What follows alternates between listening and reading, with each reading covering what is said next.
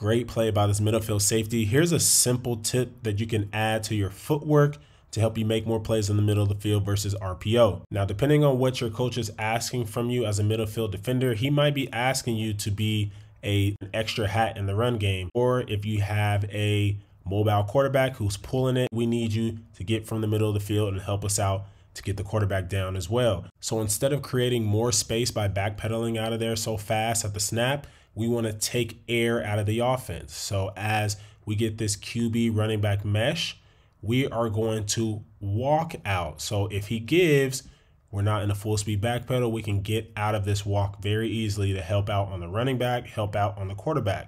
Now, once that quarterback pulls it, now we can start getting into a backpedal, depending on your depth. If you're already 15 yards deep, you don't need to be so fast. If you're 10 yards deep, you might want to get into a fast pedal as soon as the quarterback pulls it here. Now, be aware of the formation. We have 3 receivers this side, a tight end who's attached. So really, number 2 is going to be our immediate threat here up the seam. Once that quarterback pulls, look what he does. He gets his eyes to the boundary, his lead shoulders to the boundary, takes his drop, hits that back foot, and he's still aiming towards the boundary. A walk to a crossover run, trusting what he sees from the quarterback, and does a good job of making the play on the ball.